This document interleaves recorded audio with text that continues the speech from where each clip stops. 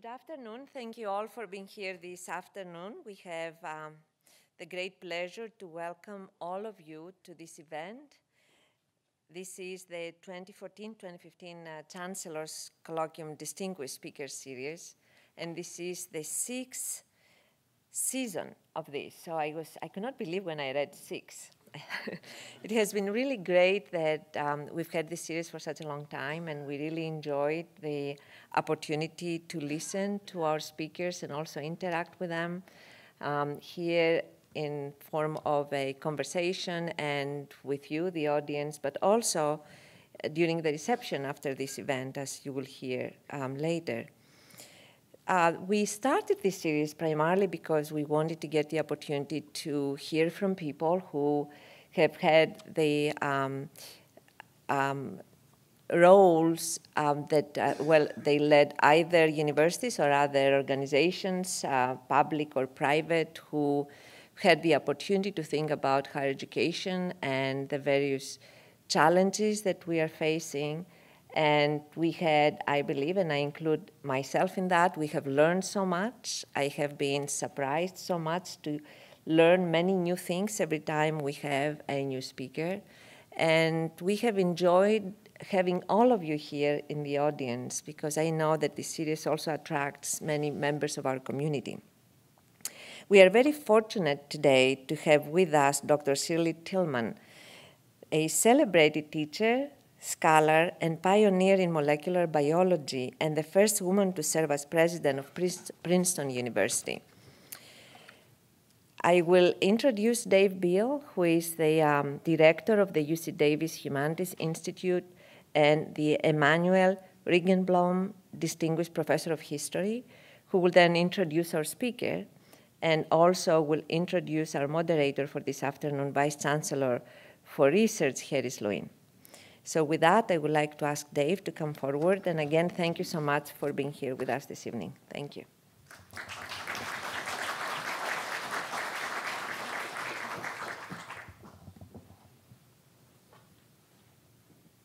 Oh, I need the script. Oh, sorry. I could do it off the top of my head, but I don't think you'd be very impressed.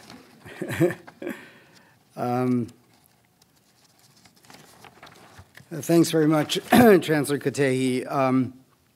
Davis Humanities Institute is pleased to be co-presenter of the Chancellor's Colloquium with the Chancellor's Office. And welcome to all of you. Thanks for coming for this conversation with Shirley Tilghman. Our format this afternoon will begin with opening remarks by Professor Tilghman, entitled The Best of Times, the Worst of Times, Life in Biomedical Science, followed by a discussion with Vice Chancellor Lewin. Then the audience will, of course, be given a chance to ask questions. Allow me to introduce first our moderator, Vice Chancellor Harris Lewin. In addition to serving as Vice Chancellor for Research, Harris Lewin is a professor of evolution and ecology and holds the Robert and Rosabelle Osborne Endowed Chair. Professor Lewin's current research interest is in mammalian genome evolution. He and his collaborators are studying how mammalian chromosomes evolve and the role of chromosome rearrangement in adaptation, speciation, and the origins of cancer.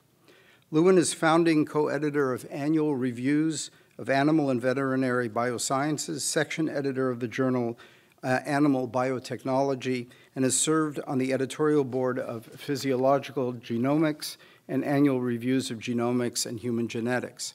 In 2011, Lewin was awarded the Wolf Prize in Agriculture, and in 2013 was elected to the U.S. National Academy of Sciences. I'm honored now to introduce our distinguished guest, Shirley Tilghman, a leader in the field of molecular biology. Professor Tilghman served on the Princeton faculty for 15 years before being named as the university's 19th president on May 5, 2001. During her tenure, she oversaw the creation of major new academic programs, including the Princeton Neuroscience Institute, the Andlinger Center for Energy and the Environment, and the Lewis Center for the Arts. Upon completion of her term in June of 2013, Tilghman returned to the faculty. During her scientific career as a mammalian developmental geneticist, she studies the way in which genes are organized in the genome and regulated during early development. A member of the National Research Council's committee that set the blueprint for the United States effort in the Human Genome Project, she also is one of the founding members of the National Advisory Council of the Human Genome Project for the NIH. Thank you for being with us, Dr. Tilghman. I turn over the podium to you now.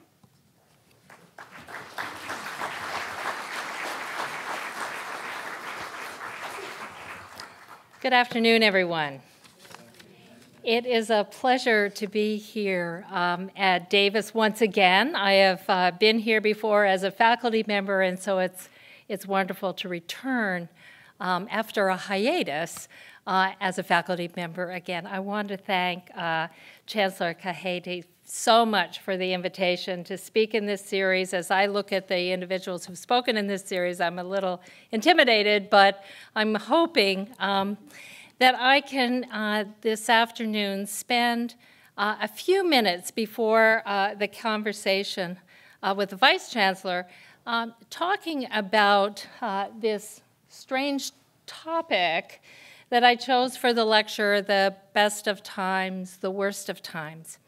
And it really, the genesis of the topic comes from this very unusual experience of leaving my career as a biomedical scientist 13 years ago and spending 12 years largely not focused on my own discipline of molecular genetics, but spending time learning about what a hedge fund was, which I did not know, and thinking about athletic conferences, which I was happy to know nothing about until then, and learning about the digital humanities, which I thought was a fascinating area of the university that I knew nothing about as well. So I was really distracted from what was going on in biomedical science. So when I returned about a year and a half ago and re-entered the department and began to participate in the activities of my colleagues, the thought that kept going through my mind over and over again was Charles Dickens' famous phrase from A Tale of Two Cities, "This is the best of times and this is the worst of times." So let me try and give you a sense of why I thought that. So, the best of times. I have never in my now quite long career in biomedical science known a time where there are so many wonderful opportunities to learn new things about the natural world and to translate those things into better lives for everyone on this earth, which is really the purpose of biomedical science. I'm not going to go through all of the things on this slide, but suffice it to say, whether you're looking at the field of neuroscience or my old field of genomics or watching a field like metabolism, which had died and gone into a black hole of science, to suddenly be re-emergent as metabolomics and to have everyone excited about what that meant, to amazing new tools to investigate the nature of genes, which is represented by this diagram on the left at the bottom, which is an amazing new tool that I'm so frustrated I was never able to use.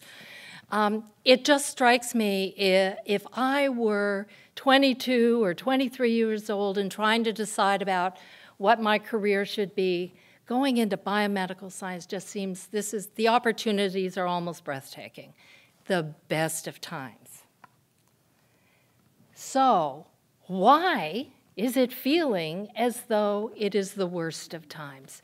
And this cartoon, which I took from Science magazine, pretty much captures the way biomedical scientists today, right now, are feeling about what it feels like to be practicing the art of biomedical science, juggling a lot of things and doing so with a lot of sweat. So I'm going to try in just a few minutes give you a sense of this peculiar dichotomy about the best of times and about the worst of times. And the argument I'm going to try and make in just a few minutes is that there was always a structural flaw in the way we organized our work in biomedical science, which was not super damaging until very recently. And I'm going to then try and make the argument, unless we fix this flaw, we are going to have a field that is discouraging the best and the brightest, rather than doing what I would hope would be happening to 22-year-olds, which is getting them really excited about the idea of discovering new things in biomedical science. So I want to begin with some history, because our enterprise was really born after the Second World War, and the architect of all of federal research in the United States was this extraordinary man, Vannevar Bush, who was a faculty member at MIT and then became the science advisor to both Presidents Roosevelt and Truman. And toward the end of the war, he wrote this remarkable report, maybe the most influential policy report that has ever been written about science in the United States, called Science, the Endless Frontier, where he laid out a blueprint for how the United States could make investments in science. Because after all, in the minds of many people, the Second World War had proven the power of science to change the direction of history, and Bush was a real proponent of this. So I want to give you a sense of what was in this report and how it influenced us going forward. So the vision for the endless frontier began, and I read this report about every 10 years to be inspired, because it's truly inspirational. So it says, and I'm going to have to get my glasses out because I can't see anymore. So the first thing he says is that the federal government should support basic research and provide incentives to the private sector to fund applied research and development. So he saw the role of the government to support sort of basic and fundamental research. And he was really talking about creating an ecosystem, a research ecosystem where the public and the private sector collaborated with one another.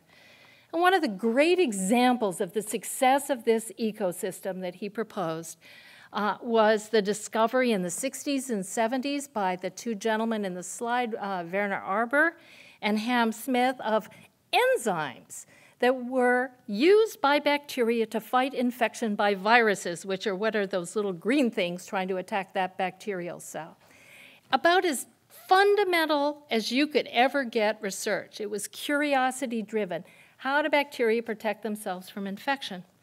Well, that discovery led, in a relatively short period of time, to the discovery of recombinant DNA, to the formation of the biotech industry. The first company, of course, you in California know all about this, the formation of Genentech in 1976, and the first biotech product which came on the market in 1982, which was human insulin. So the ecosystem was working. This is exactly what Bush imagined. Fundamental discovery supported by the government, development supported by the private sector. Now, the second thing that Bush proposed was maybe less obvious, and that is he proposed that those federal dollars, those taxpayers' dollars, should be directed towards research universities, academic medical centers, and research institutes, and not federal labs. Up until this point, that's where federal dollars were going, into federal laboratories. But he wanted to link the conduct of research with the education of future scientists, particularly graduate students. And so he said in his report, the conduct of research should be tied to the education of future scientists, graduate students. And here's the phrase that we forgot: but only that proportion of the youthful talent appropriate to the needs of science.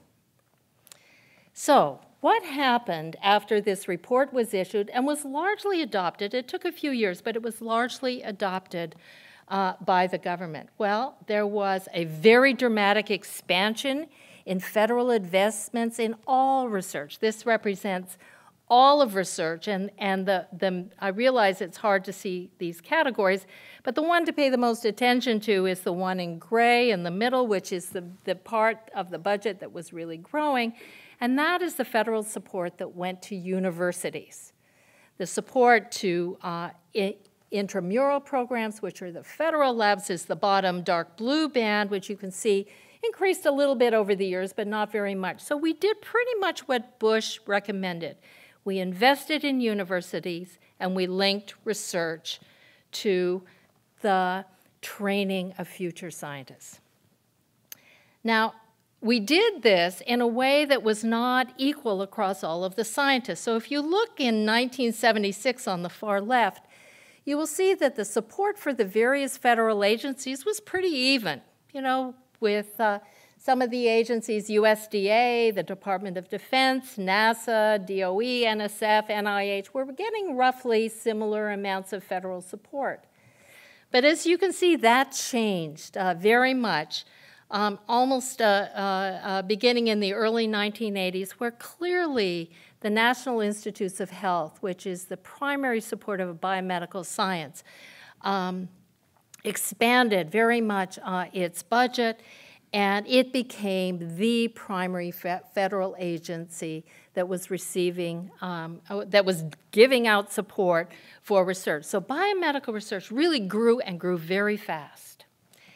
And given that the plan of Bush was to link research and the training of graduate students, it will not surprise you that at the same time, of course, the number of students studying to be biomedical scientists really grew rapidly at the same time. And that's the blue line, the only line that is really moving upwards on this graph. And you can see how dramatic it was. It wasn't constant. There was kind of a slow growth through the 70s and most of the 80s, and then a couple of really major expansions in the number of graduate students that were supported in the United States. Now, you can see that's really in contrast to some of the other sciences. The purple line is chemistry. The number of graduate students in chemistry stayed pretty constant throughout all of this period, as did, interestingly, the number of MDs that were awarded in this country. Despite the fact that the population was increasing during this period, the number of MDs were not increasing. So it looks like a system that was in reasonable balance. We're going to support research in universities. We're going to do it by training graduate students. But there was a problem brewing. And the problem was that the number of graduate students was growing faster than the budget. So how could that happen, and how were those graduate students being supported? And the answer is they were being supported in a way that Vannevar Bush did not anticipate.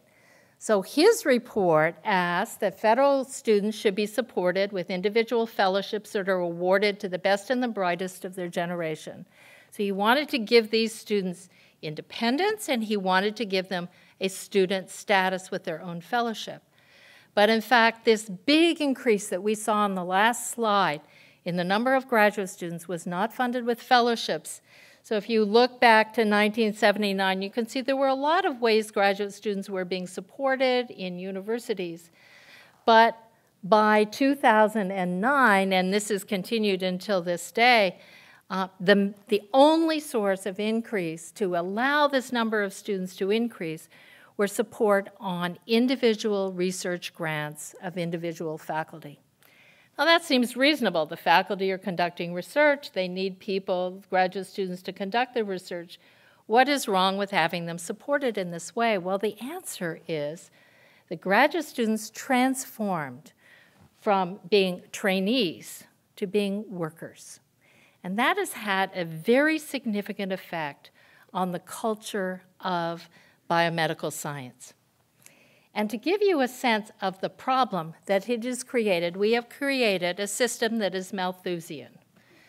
And the Malthusian system looks something like what I am showing you on the top of the slide, which is you have sort of an average laboratory that might have 4 graduate students who graduate to become 5 postdoctoral fellows, and only 2 members of the lab are actually permanent members of the lab, or people who are not preparing for other jobs. And that is maybe 1 technician and then the principal investigator himself. But you realize that this system only works if you're creating jobs for those 9 individuals who are in training at the same rate that you were training. That's the only way that you get that nice pipeline that looks so nice and well-regulated in 1975. But by 2015, the pipeline looks very different. It has a big, fat bulge in it. And the bulge are largely the postdoctoral fellows for whom there are no jobs. And so they are staying longer and longer in these research laboratories as trainees, being relatively poorly paid, and with little prospect of graduating to a job in which they can take advantage of the education that you, the taxpayer, have paid for over the years. Now, this problem would have existed even if we had not then faced the toughest budget woes that the NIH and for all of the federal budget has ever faced, and all of us know what that is, which is the recession of 2008. Now, a strange thing happened to biomedical science right before that recession, which is there was an actual doubling of the NIH budget between 1998 and 2003, which is the yellow line going up. Now, all my behavioral psychology friends at Princeton told me at the time that this doubling was happening, they said, beware of a rapid doubling of a budget, because the day that doubling ends, the Congress is going to say, okay, we took care of biomedical science. They're in great shape. We don't have to worry about them anymore. Now we can pay attention to other things. And of course, that plus the recession is exactly what happened. And so literally the day after the doubling stopped, the value of the NIH budget began to decline in real dollars, to the point that today, coupled with the sequester, we are now basically back to where we were before the NIH budget doubled. But in the meantime, a lot of universities and medical centers hired new faculty, admitted more graduate students, and in a way this doubling simply exacerbated this Malthusian problem that already existed. So what is the evidence that this problem predated the doubling and the sequester, but has been sort of brewing for a very long time? I think this is the best evidence I know that that is the case. This is an amazing piece of data from the NIH, which shows you the percentage of NIH investigators, sort of who have a grant, who are younger than 36 years old, and that's the blue line. So in 1980, when I was just starting out my career, I was 30 years old, so I was significantly under the age of 36, and I had a lot of friends who were roughly the same age. You know, we were 16% of the workforce at that point. Today, individuals who are under the age of 36 are 3% of the workforce of independent investigators from the NIH. And 1% of the NIH budget is now being used to fund individuals under the age of 36. So there are no individuals, basically, under the age of 36 anymore in this system. And of course, what has happened is the percentage of investigators who are over the age of 66 has risen very, very dramatically from, less than 1% today to now in the neighborhood of 7%.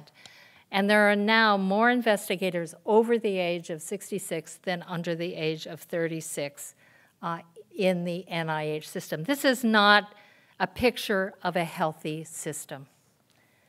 And it's being caused by that bulge in the pipeline where young investigators are stuck as postdoctoral fellows waiting for their chance. I call it the LaGuardia effect. They're circling LaGuardia, and they're waiting for their opportunity to land. And this is just another example of the same phenomenon that shows the aging of the workforce.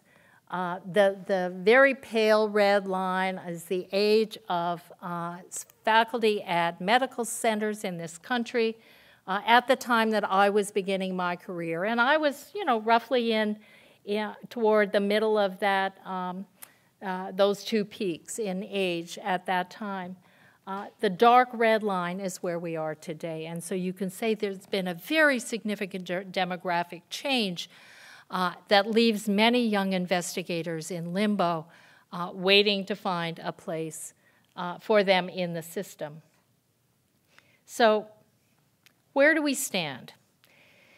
So Bush's vision, and I'm going to read you one last statement of Bush, which I think is very, very important. He said, basic research must be unfettered, curiosity-driven, requires long horizons, the supreme importance of affording the prepared mind complete freedom for the exercise of initiative. A wonderful sort of phrasing of what it means to create an environment in which the very best science can be conducted. So today, I would argue that there is now, because of the mismatch between supply and demand of PhDs, there has been created a hyper-competitive environment that is not conducive anymore to producing the very best science. As competition for research grants has become fierce, with success rates dipping close to single digits, research and grant reviewers have become risk-averse, the worst thing you can be as a scientist, threatening the quality of discovery. And because of this competition, scientists are spending greater percentage of their time writing and rewriting grants and papers instead of thinking about their science.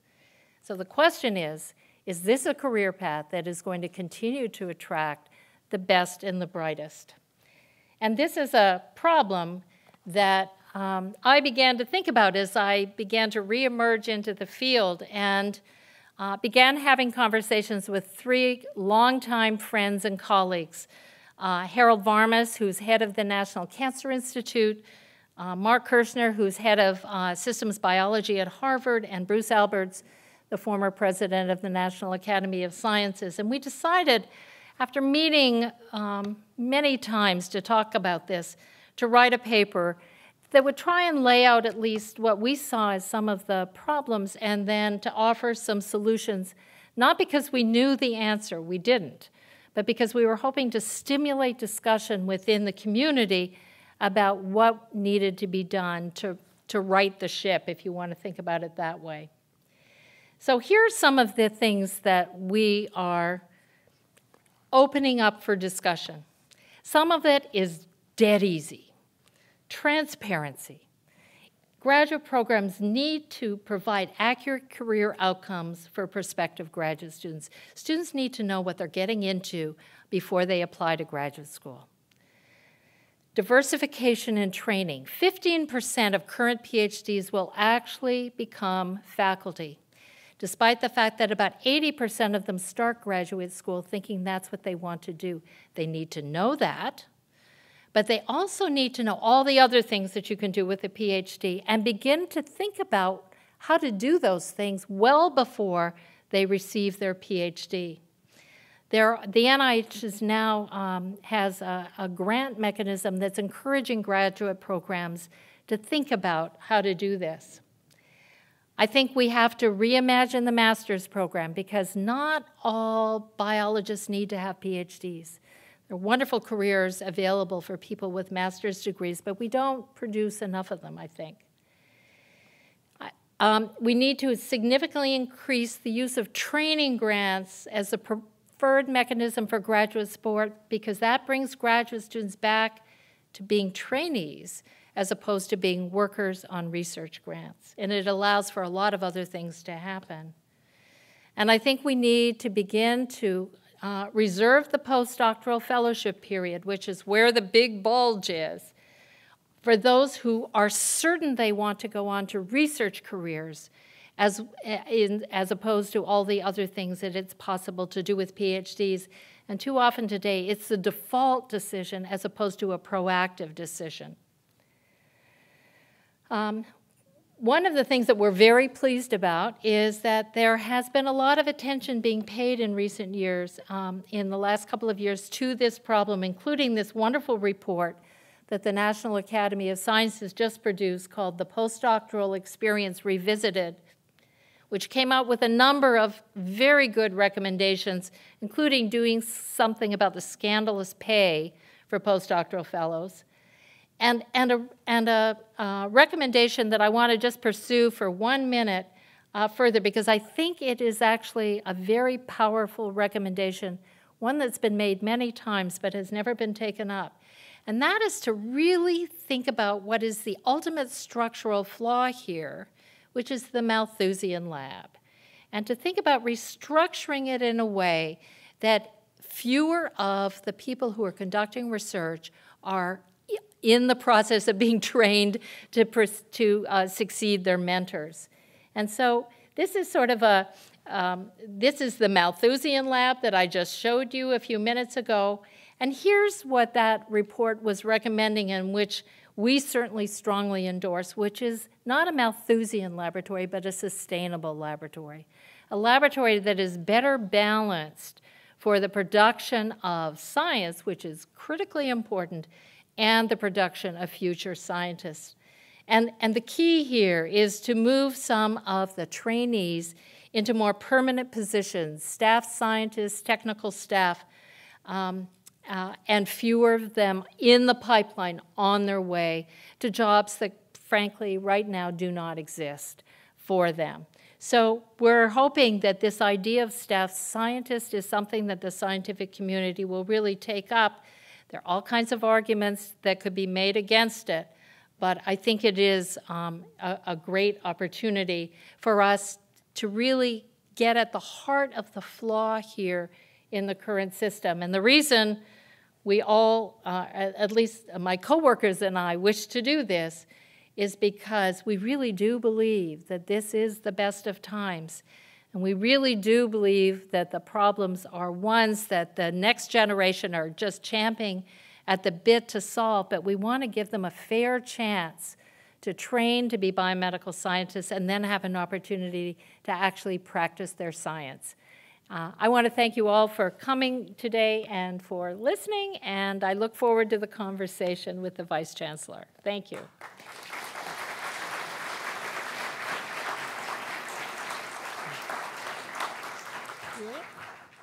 Well, good afternoon, everybody, and thank you, Shirley, for your very thought-provoking talk. It's been the topic of many conversations around the country, including within the halls of the National Academy, where Bruce Alberts presented your plan a couple of years ago. I think it's time for this discussion to be had. It's amazing, of course, you're one of the very few who has gone over to the dark side and returned. Alive to the Academy. And I want you to put that dark hat on again for a moment.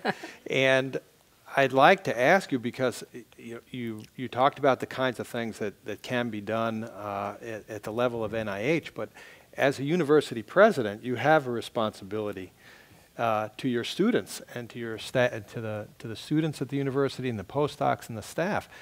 What kinds of institutional policies should we have to ensure that the trainees that we have will become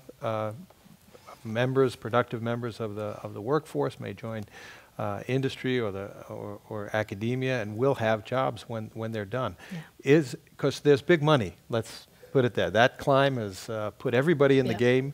This university has a huge biomedical research enterprise, and there's a lot at stake because these are the best of times, and there are so many great research opportunities, and which continues to draw more students to the field. So what are the policies at the institutional level that we should have to protect our trainees and students? So let me generalize the answer to the question, if you don't mind, because you did ask me to put my university hat on. I think it is very important for a university to take responsibility for ensuring that it is educating graduate students in particular for productive careers. And one of the things that I was most proud of Princeton in doing is every year we would, as a group of senior administrators, go through every single department looking at the placement of our graduate students and asking, are we placing all of our graduate students in appropriate positions? And, you know, without judging what is appropriate, but making sure that they are getting to employment that made sense given their graduate education. And clamping down on departments who were unable to demonstrate that their students were going out into the world and being successful. So we really controlled the number of graduate students, and which was not popular with some of the faculty who wanted dollars to drive the number of graduate students. And our policy was we were not going to let research dollars drive the number of students. That's number one. Number two is preparing our students for the workforce. And some of the departments that I admired the very most at Princeton, in this regard, actually, David, were the humanities departments. You know, all of us know that finding a job as a humanities PhD is a very difficult thing these days, but our faculty in many of the humanities department would have placement officers who worked very closely with their graduate students as they got to the point where they were going to go on the job market, had them do practice talks if they were going to go for job interviews, go over all of their materials, and really took it as a responsibility of the department to give our students the very best chance to be employed in the future. So I think faculty responsibility is the second thing I would say. And then the third thing, which I really think is especially true in our field, in biomedical science, is giving students an opportunity to explore all of the options that are available to use a PhD in biomedical science. You know, when only 15% of them are likely to replace us, that means that 85% of them are going to be doing something else, and they need to be thinking about what does it mean to work in industry? What does it mean to get a job where you were writing about science? What does it mean to do science policy work? How would I enjoy doing science policy work? And if we don't give them opportunities to make those explorations, they're going to do what all past generations did, which is make the default decision to be a postdoc and create the bulge. So I think those are the things that I think universities should be doing. Excellent. Let me ask you to keep your black hat on here for a minute. And given that, what do you think the institutional approach should be if you're sitting there as president or chancellor or provost toward hiring faculty? What is the strategy that you use? Do you go, if the average age is 42 and you're looking at a postdoc, maybe a 30-year-old, have you looked at that at Princeton? Do you know the average age? Is it the same, or are you lower, or are you just waiting for to catch the ripe fruit from the trees and pick off people from UC Davis and around the country and really just go for the very best who already are well funded? What strategies do you use at Princeton? So I'm afraid that I think one of the things that this hyper-competitive atmosphere has done is create a very risk-averse mentality in faculty hiring. So you're saying, only 10% are going to get a grant. Isn't it better to hire someone who already has a grant? Come to Davis, find, your best junior faculty, and we'll go after that junior faculty. I think it's a strategy that's going to come back to bite us all if we continue to do this. Mm-hmm. And actually, the grants that I am most excited about at the NIH, and there are too few of them, I'd love to see them increase tenfold, are called kangaroo grants. I think they're K00s, and so they've been called kangaroo grants, which fund the last couple of years of a postdoc and then the first 3 years, I think, as a faculty member. And the whole point of those grants is to find the young postdoc and get them out of their postdoc and into a faculty position as young as possible. I mean, all of us of my generation, and I can certainly say, because the four of us talk about this all the time, we were in our late 20s and early 30s when we were running our labs. Right. And it was an incredibly exciting and productive time. And I think you're different when you're 38 or 42. You just are. You have different responsibilities. You're probably a lot more risk averse. And so we've got to find a way to get those young people into being independent investigators sooner. Right. That's wonderful. I agree with you. You did discuss some potential, solutions, ways to approach the problem. There's a recent paper by Ron Daniels, which had some of the figures that you showed, an article in PNAS, which really followed on the study that you and Bruce did. And one of the things that Ron pointed out at the end, he's the president of Hopkins, pointed out at the end was that we just lack a national policy, a national science policy. And he recommended that there be some kind of committee, a standing committee, at the level of the federal government within NIH or maybe OSTP or elsewhere, didn't really specify, that would be looking at these problems. Are we in need of a national policy? And how should it be set up so that we can deal with this problem more effectively on a national scale?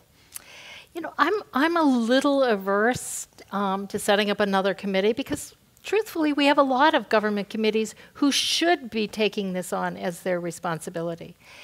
But I'll tell you, because I've been on more studies of this question than I care to think of, what is really missing is good data. And if I had one sort of wish list that for a group who would take on the question of, what should our policy be in creating the most productive biomedical enterprise that we could, I would say the first thing we've got to have is much better data about the system itself. It's shocking the things we cannot say about our system. For example, we have no idea how many postdocs there are. Absolutely none. And there are lots of reasons because different institutions call them different things. And so, trying to get some kind of standardization makes that kind of data collection very, very difficult. But now, more than half the postdocs in this country are coming from overseas. We don't know where they're coming from. We don't know where they go when they leave. And we don't even know if they leave. We have no idea. If you don't know where a significant fraction of your workforce is coming from and where it's going, it's really hard to develop good policy. Yeah, right. It's true. And we've sort of created our own mess, and now we have to figure out how to clean it up. I'll ask you to take off your administrator hat now, and let's get down to Shirley the person, okay? Which is, I think, what a lot of people here in the community. I see many members of the community have come to hear this talk, which is a wonderful thing about the Chancellor's Colloquium series. Can you tell us, as a role model for female scientists in the U.S. and all around the world, can you tell us who your earliest role models were for you growing up? Well, of course there were no women scientists. So I didn't have a woman scientist as a role model, but I did have a history teacher, strangely enough, who probably was the most influential person who, at the beginning of grade 10, when I was just starting high school, took my parents aside at parents' night, where my parents had been used to hearing what a good student I was and a nice girl, and they would come home And he said to them, if she doesn't wake up soon, she's going to be brain dead in 10 years. You were a dreamer. And he was right. He was right. And what he meant was that I was sailing through life. Life was kind of easy, and I was living in Winnipeg, Manitoba, which doesn't sound easy if you know the weather in Winnipeg. But he meant that I wasn't interrogating my world. And he then provided a way for me to do that. And I think, I'd be living in Winnipeg right now if it weren't for that man saying, there's a world out there that you need to explore and interrogate and question, and stop accepting everything. And he was great, so he was my guy. Mr. Orlico. Mr. Orlico. Everybody has one. Mine was Mr. Cito, my science teacher. Yeah.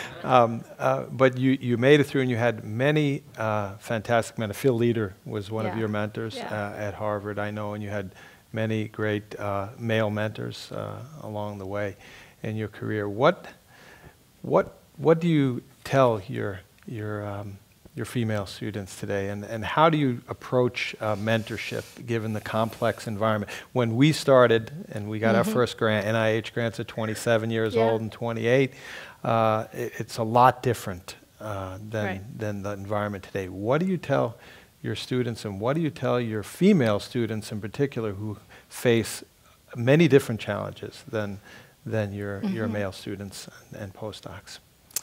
So the first thing I tell all students who come and want to talk through, do they want to become a biomedical scientist, is that don't do it unless you have fire in the belly.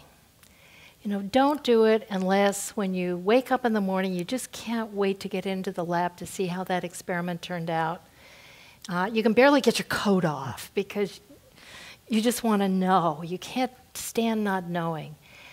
Because I think it's too hard and the rewards are too modest if you're doing it sort of half-heartedly. So first of all, make sure you really want to do this. Fire in the belly. Fire in the belly. That used to be my test, was what they did when they came in the morning. And what time they went home at night. Well, no, the morning was the best test. The morning. I found it was the best correlation. You know, if they came in and sort of grabbed the New York Times and wanted to chat about last night's baseball game, forget it. The second is don't let anyone turn you into a victim. And that's for women scientists. You can waste a lot of time and energy worrying about what somebody said or what somebody meant. I honestly believe that the thing that got me through my early education was great mentors. There's no question, pick your mentors well. But the other is kind of, I had blinders on. I just wasn't going to listen to that. You know, someone saying, I had a physics professor who came by at one point when I was doing something really stupid in the lab, and it was stupid, and said, that's why there are no women physicists. You know, and you could have taken that and let it grind you down, or you could say, I didn't hear that. I don't care. It was stupid. I won't do it again. So I think that's a really important thing. And then be prepared to defend your turf. I think you really have to learn in science to defend your turf. And I don't mean be territorial, but if you have a view, be prepared to speak out and defend it and articulate it. Right. And you see that many times in the laboratory, in the daily life of students, and just the laboratory ecology, that those that are willing to defend their ideas, the strongest of those are the ones who will go on and succeed. And if you're not unwilling to defend your own data, it's pretty tough to survive. And that's what you really have to believe in your data. Right. So and then the last thing, don't ever let anybody tell you that you cannot combine family and work. It happens all the time. Well, you answered that, almost answered my next question there. And of course, the question again, since we're have your faculty hat on now, is thinking back to the time when you were approached to be the president of Princeton, which I guess was a great shock to you. Yes. At that time, and because you've written about it. And so why did you do it? And how did you balance your research interest and your responsibilities as an administrator and your family life at that time, which was sort of right in the prime years of your career? You were picked. Well, so I think the answer to the question of why did I decide to do it, was really, I had, at that point, just was in the process of starting a genomics institute, so I was doing a lot of administrative things. I was building a building, I was hiring faculty, I was raising money, and as a consequence, I was not thinking about my science as much as I used to. And if I did a really honest self-assessment, I had the feeling that I had already done the best science I was ever going to do. And that for the next few years, I wasn't going to embarrass Princeton. You know, I was a Howard Hughes investigator, I was well-funded, but I wasn't likely to make the big discoveries that I'd made in the past. And so when I weighed that against the possibility of helping an institution that I adored and that had been wonderful for me and my family to become a little bit better, it just looked like an easy decision. So it was really those two things, it being balanced, that made me decide to do it, despite the fact I had not the slightest idea what a president did.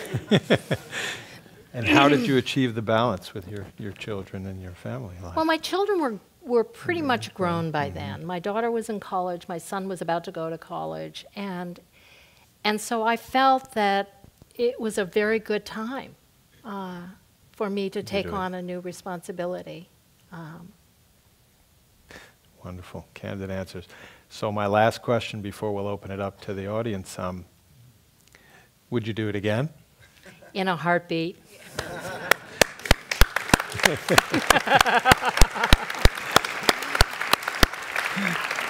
Thank you so much. Really wonderful and illuminating and heartfelt thoughtful answers to those questions. We have time to take questions from the audience. I see Pam Ronald raise their hand first. Pam, you want to step up to the microphone? Please, each of you have a question. Step up so everyone can hear your questions. Pam. Hello, we're so happy to have you here, and thank you both for this forum. I'm very interested in the points you made about graduate students and the need for permanent staff, but I also think about senior level people that have been in the lab for 10, 15, sometimes 20 years as permanent staff, but on soft money. So for example, National Institute of Health funding. And then when the PI retires or suddenly is not able to obtain funding anymore, there's no place for those really incredibly valuable staff to go. And I wonder if this has come up in your discussions. It has come up, and I think there are a number of issues that around the staff scientist position that are going to have to be jointly thought through both by institutions as well as by federal agencies that might fund these positions. And I think you've identified the most difficult one. There is, I don't think, any way that you can create these positions with permanence. I think, frankly, most universities in a heartbeat would take away tenure. So we're not going to create a new position with tenure. So it is going to be creating an environment where those people are so valuable. And individuals who have such people in their lab wax poetic about the value of those people in their laboratories. I was lucky enough to have such a person for my whole career, and I wouldn't trade him for any graduate student or postdoc. So I think once we can get over the idea that a technical position is a temporary position, and we can build the immense value that I think they do have, I think things will change. Thank you. Yeah, excellent answer. Please step to the microphone if you can. If you're not, we'll recognize you after. Let's get a question here. My name is David Flood, and I'm a professor emeritus in the medical center. And the system you described, of course, our residents and house staff, do work. But what you're describing more is a European system of senior registrars who may stay in a position for many years. But in my lab, we faced a real dilemma. If we were to hire a technician, they were very expensive because of their benefits and all of the things that they had. But a postdoctoral graduate was about half the price.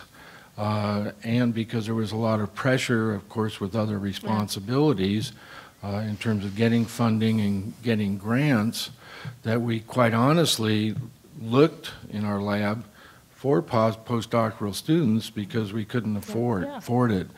And, and then they did stay, and they came for a variety of reasons. I wish you would comment on that as the pressures have changed on faculty to get funding, which of course determined our merit and promotions, which indirectly being emeritus affected our retirement, and the dilemma that we face in terms of the funding of technicians and hiring them versus using postdoctoral graduates as we use house staff in medicine.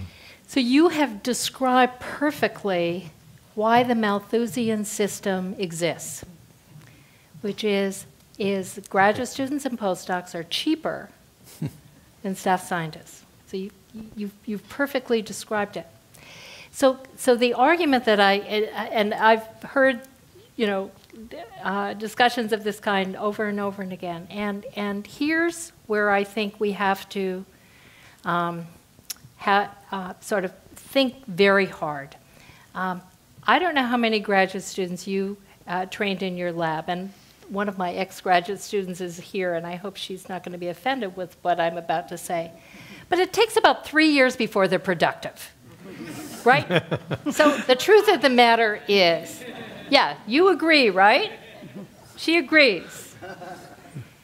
And so I think we have this mythology that somehow or other, to equate someone who is very professionally trained and who is very experienced, that they are not worth more to you, and I would argue they are, than a beginning graduate student who is going to make mistake after mistake after mistake and not really start being productive for some period of time. And I would say the same is true of most beginning postdoctoral fellows.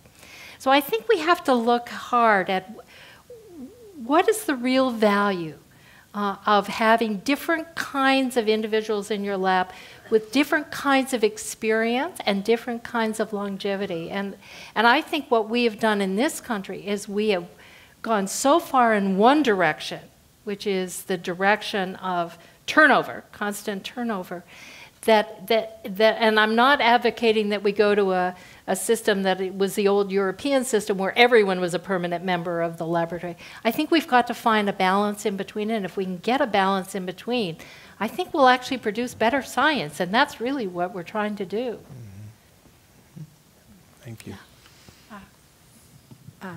Thank you. I came to this lecture out of curiosity, because my knowledge about biology is limited to the 7th grade working with a frog. I'm an economist, particularly on financial institutions, so I can explain something to you about hedge funds pretty early on. Hedge funds. You and Vice Chancellor Lewis discussed the responsibility of universities on this subject. I would like to solicit your views on why you were working with your 3 other colleagues about mapping out what this industry or this discipline should do as to provide the best and the brightest go through the track of basic research, and the others will have good career opportunities after spending years working in this field.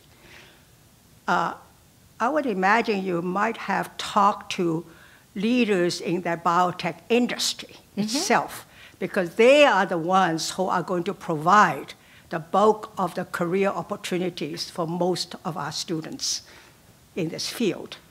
I'm interested to hear what is their response what's their recommendations that make good sense to you, and most importantly, they will be utilizing the very talent that universities are building for them. Right.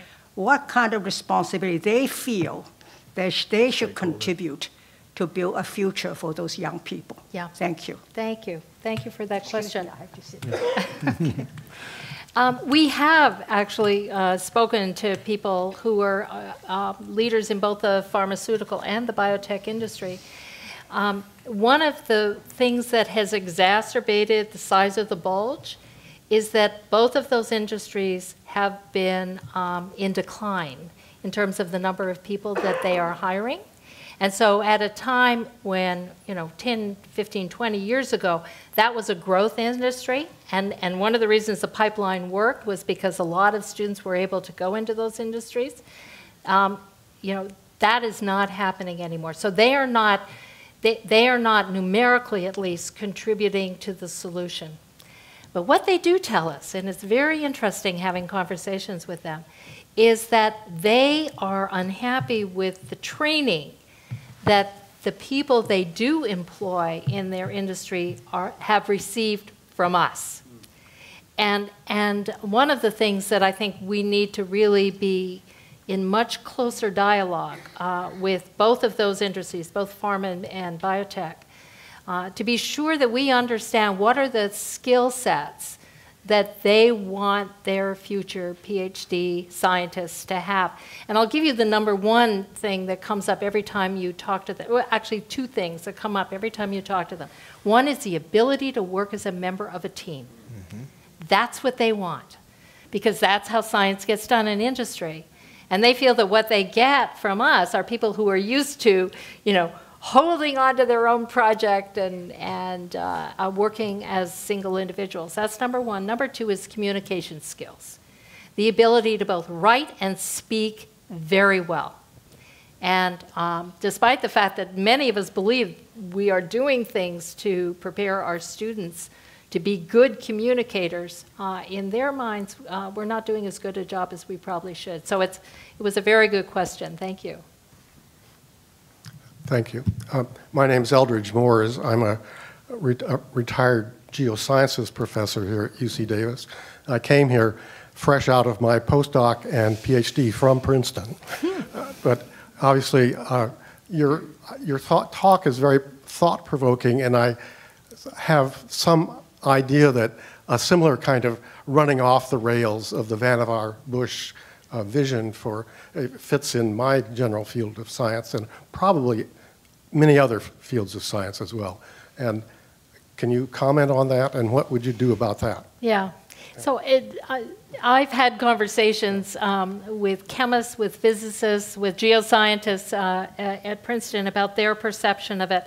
I don't think any of them feel that their field is as extreme as what is happening in biomedical science, in part because many of those fields, as you well know, are at steady state. Right? You could see, the number of, there was no big growth the way there was in biomedical science. But one of the most interesting stories that I heard as I was having these conversations is what happened in nuclear physics after the cancellation of the superconducting supercollider in Texas. So, there had been a huge buildup in the number of students in physics who were doing particle physics. And of course, with the cancellation of that project, the possibility of employment in that area really declined.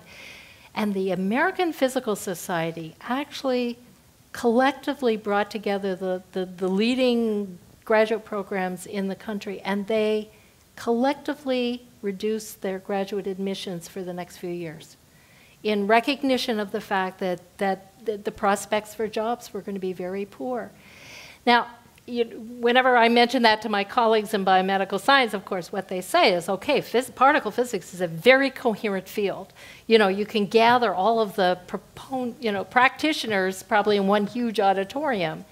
Our field is huge and diffuse. And so the likelihood that we could actually do anything as coherent as that is unlikely. Thank you. Yeah. Yeah, I was going to follow up on what you just said at the end of that answer. And in your paper, you and your co-authors advocated that we drastically reduce the number of PhDs entering biomedical sciences. And to me, that seems like it would push the hyper-competitiveness to 20-year-olds, which are very difficult to predict who's going to succeed. Right. And yeah, just your thoughts on that. Yeah, so we've had a lot of conversations since the paper was published with a lot of colleagues, communities, and I would think it's fair to say, we just had a meeting last Sunday in New York, that we've had many arguments about where the constriction point needs to be, and I think we're now persuaded that probably not at the point of graduate admission, for the simple reason that I completely agree with you. It's very hard to predict who is going to be successful at the point of graduate admission, which is why we kind of like master's programs that aren't default, that aren't sort of consolation prizes, and then real diffusion after the graduate degree, and only those who really want bench scientist careers to go on to postdocs. So we think the constriction works better after graduate school. That's really good. I'm really happy to hear that. And if you guys could get that out there again, Yeah. especially for the graduate students who are feeling that maybe they shouldn't have entered because of that, in part, I mean, many reasons, but that paper also. Yeah, yeah. Thank you. Thanks. Hi, Chuck Langley. In listening to what you were talking about, I, of course, have read the papers and I'm familiar with it, and I see all these things every day. I think it's really important, but this worrying about the demography interacts with another issue which I feel more concerned about, and I wondered whether you might comment on it. It has to do with the same phenomena, and that is Vandermeer Bush is probably equally famous for his inspired understanding of peer review as a foundation for American science. And you didn't bring that up, but in my mind, that's probably his greatest contribution. A very stark and clear insistence on it. And it seems to me that there are a number of forces, including the demography that you're talking about, have put a lot of pressure and a lot of distortion onto peer review process. And if you're sort of if you have a bent like I do towards sort of paranoid fear, you might think that that's going to be where the real damage is, okay, and not because you see a cultural change, which there's no, these 20-year-olds that you're talking about bringing in, they don't know about that. Right. They're not going to replace it with that culture. And so I see the cultural damage associated with the peer review and with some of the collegial activities and the institutions to be the biggest threat or the biggest place for damage. Yeah. And I would say that of the four of us, Mark Kirshner, who is still the most active scientist among the four of us, feels the most passionate about this as well. And feels how corrosive the peer review system. So the peer review that we're talking about is both grant review at the level of the NIH, which I think people had great confidence in. They may not have liked the outcome always, but I think for a long time people felt it was a fair system. It was a system that found the best grants, but it did it when the success rate was between, 30 and 35%. People had tremendous confidence in it. We're now approaching 10%. 9 out of 10 grants get turned down. And now the feeling is that the system is random. That right? It's a crapshoot. And risk averse. And tremendously risk averse. And that's deeply problematic. I agree with you completely. The discussion that we have amongst ourselves all the time is, can we cure the peer review if we don't cure the hyper-competition? And we can't figure out how to do that. Yeah. And the other problem, which stunned me, I have to say, when I started reading journals again, is what is now required to publish a paper. I mean, there are papers now that look to me like 10 papers 20 years ago.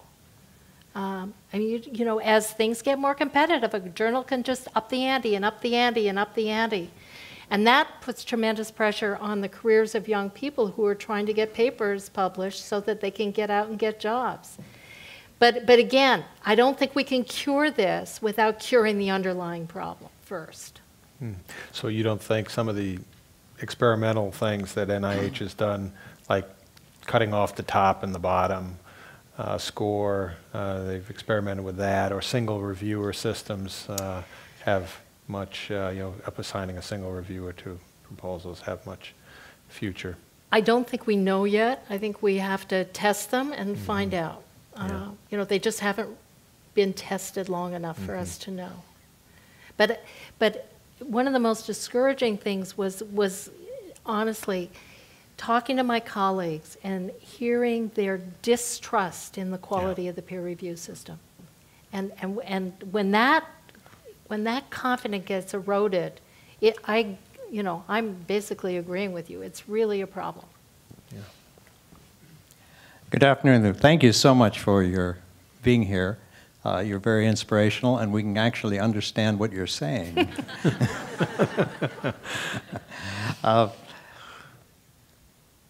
Chancellor Katehi had a speaker at the Colloquium, and it was the Chancellor Emeritus of UCLA. And he said that the public schools don't teach their students how to be alumni, but the private schools do. Meaning the responsibilities you do have as an alumnus once you get out. And my wife and I have returned to campus. I graduated here as political science and music. Try to find someone to tell you how to get a job with those. But I did. And I was an okay student, but I've come back and made great progress in helping students and all. So I am here to tell you that you do have a second chance to make a first impression. But the point is, right across the street, the Buehler Alumni Center does have these programs. There was a quote in the Sacramento Bee by the dean of the law school here. He said, "We're teaching them the law, but we need to teach them how to be lawyers," which is exactly what you're saying, how to develop a career. The Cal Aggie Alumni Association also has Aggie Diner, the Aggie Diner, and we sit around a round table, and people of various careers, my wife is in computer science, and they ask us, how do you get a job? And we explain that to them. And we do have a system of practice interviews. And this is all going on through the Alumni Association. And I graduated here in the last century. No, not the 1800s, the 1900s. And I had more opportunities then to figure out how to get a career, because we had some classes where, in the music classes, we had 3 people in the class, and we were getting private tutoring. But my point is, the Alumni Association is a great resource, and if you've graduated from here, I don't work for them, but if you've graduated from Davis and are not a member of the Alumni Association, you should join. My wife and I are both life members. Thank you. Thank you. Well, certainly coming from a university whose alumni are rabidly in love with the place, I can tell you how valuable that is to the institution. It really matters to an institution if it has alumni, and not just for financial reasons, although that's important. Don't get me wrong here, but who care about the future of the institution, are willing to work on behalf of current students and future students, and who keep you honest, to be honest as well. Yeah, so I'm a big fan of a strong alumni base. Hi, I hope you don't mind me asking, but I was wondering what advice you would offer to an aspiring scientist. You know, and I'm thinking again with my ex-graduate student in the audience, one of the pieces of advice that I didn't offer earlier, but I really believe in, is focus, focus, focus. You know, find what it is that really intrigues you, that you want to understand about the world, and then don't let yourself get distracted from sort of going after it. Because the deeper you go into a problem, the more interesting it gets. It's really true. And you can make almost anything interesting if you get deep enough. But you're going to care about some question, and you're really going to want to know the answer. And just you know, focus. Thank you. Thank you. Jonathan Eisen. Hi. Hey, Jonathan. Jonathan Eisen. I'm wondering if you can comment on another issue that might be related to many of the issues that you talked about, which is what appears to be a move away from funding individual research projects like R1 grants to this top-down, really large approach to science, which is taking up certainly a significant portion of the budget, and how that plays in the balance of training and funding initiatives? Yeah. I mean, I'm not sure I have a lot of anything wise or interesting to say about it.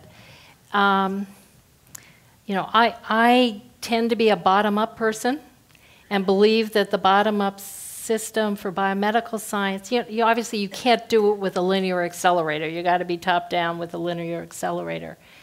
But I think the bottom-up system has worked extremely well for biomedical science, and I would hate to see us, move too far away from that as the mechanism. On the other hand, and I really experienced this today at the Genome Center here at Davis.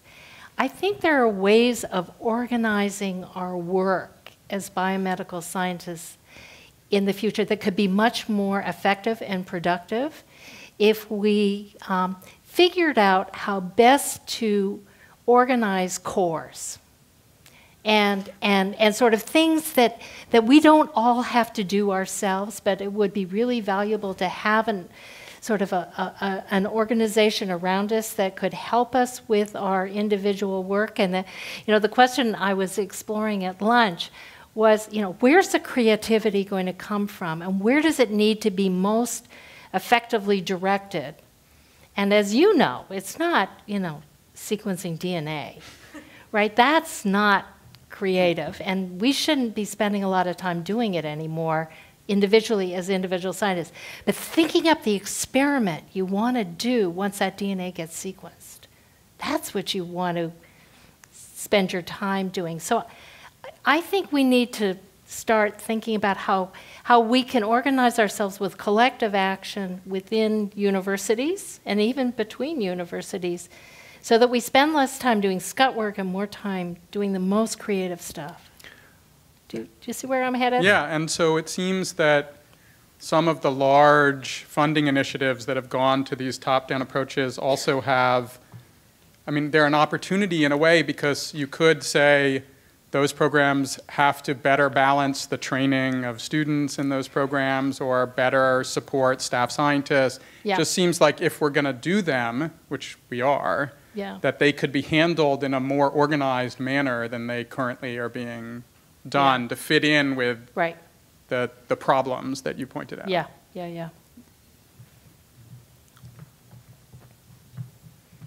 Hi, I really enjoy the talk, and I like you saying about the training after graduate. And I'm a graduate student from UC Davis, but fortunately I went to industry afterwards. I found a job. So I went to one of the retreat of UC Davis of biotechnology. And during that retreat, a lot of students and some organizer came to me and asked, do you think there's opportunities? What do you actually need in your company? Mm-hmm. I have very limited experience in the industry, and I'm not top-level management. But for my experience, I think there is a lot of needs. We want to have postdoc. We want to have people come in, and we know them before you want to hire them. The problem is everyone thinks company has big, fat wallet, But the current situation is everyone's tight. Yeah. So I wonder, being a very influential woman on the policymaker, is that any funding or any government consideration for industry to have a postdoc program or a program for the near graduate student to get a chance to be trained? Probably not as direct funding to the private sector, but having a program at Davis that gives a postdoc a chance to do a 3-month internship at a company to find out, what it is like, and is this something that I would like to do, that makes a great deal of sense. Yeah, I agree on that. Yeah. But intern is expensive as well. I understand. So I was trying to see, is there any tax or any place actually the government think, okay, either the NSF had to support those postdocs or find some private sectors to support them as well. Right, right. I think it's unlikely, but it's an interesting idea. Let me follow on our question. As a president, you no doubt faced with many opportunities to develop and build partnerships between government and academia and private industry. Can you talk about your views and thoughts about that in the modern continuum versus at the age of the Vannevar Bush, but where we sit today, the importance of that given the funding climate and the kinds of issues you think that universities face in constructing partnerships in a way that protect the rights of faculty and students? Yeah. No, I think you put your finger on the major issue that you face every time there's an opportunity to have a partnership with the private sector. And Princeton, like all good research universities, have very successful partnerships with private industry. But the issue that always has to be worked out at the very beginning is to protect the intellectual freedom, particularly of the students and fellows. The faculty, frankly, can take care of themselves. If they're willing to sign an agreement that says they won't publish for 6 months, God bless them. That's their business. But I think you do have to protect the students and the fellows. And so that's, where we look most closely. And then the other issue is always one of who owns the intellectual property rights if they're going to be generated in the collaboration. And I just came off a major study from the American Academy of Arts and Sciences, a very good study that looked at government university research partnerships. And what was really fascinating, and you may have seen this, is the folks from industry who were on this panel were intensely critical of universities for being difficult on intellectual property issues. And the folks from the universities were deeply critical of industry for being difficult on intellectual property issues. And so there is clearly, as the old saying goes, a failure to communicate between the two that is unnecessary in my view. I think there are places that do this exceedingly well, and we just need to promulgate their practices and policies to places that are still trying to figure out how to have those kinds of interactions. But I think in this era of limited federal funding that doesn't look like it's increasing anytime soon, every university chancellor and president is talking about how to diversify their research revenue. Right. And sort of getting industry stepping up more is something that I think is all of us have to be thinking about doing. And as the federal funding plateaus or declines, actually the demands by industry on intellectual property and publication constraints actually, their demands go up because they have more influence because dollars are shrinking, and that presents a tremendous challenge for many universities. So on that, the time for example, the time constraints. Have you seen that at Princeton? You know, it used to be 30 days or 60 days, and now we see periods. Is there, and this issue is being wrestled with by our academic senate, of course, all the way up into the system-wide senate, is, you know, is there a reasonable time frame, and what should that time frame be in terms of limitation on publication? Do you have a feel? In biomedical science, it could be different in different fields, but. You know, I think it is different in different fields. I think different fields have different publication pressures on them and rates of publication. You know, my optimal number is 0. I mean, I would prefer to have no constraints on when a student is able to publish their work. You know, I start from that premise and then work backwards. How far did you go? You know, I think 3 months. Yeah, that's very interesting. I mean, we deal with that question very, very frequently from faculty, and very often you find yourself negotiating on behalf of you know, students and faculty, and it can get very, very murky in those waters if you're not careful. It's a very important issue. Okay. All right. Yes, we're good? Yeah. Okay. All right. Well, let's thank Shirley, and we'll invite Chancellor Katehi to make some closing comments today. Thank you so much. Oh, you're welcome. Well, Shirley, thank you so much for being here. Thank you all for staying with us for the wonderful questions and the discussion. Please join us for a reception right after this presentation, and I hope to see you back for the next lecture. Thank you so much. Thanks.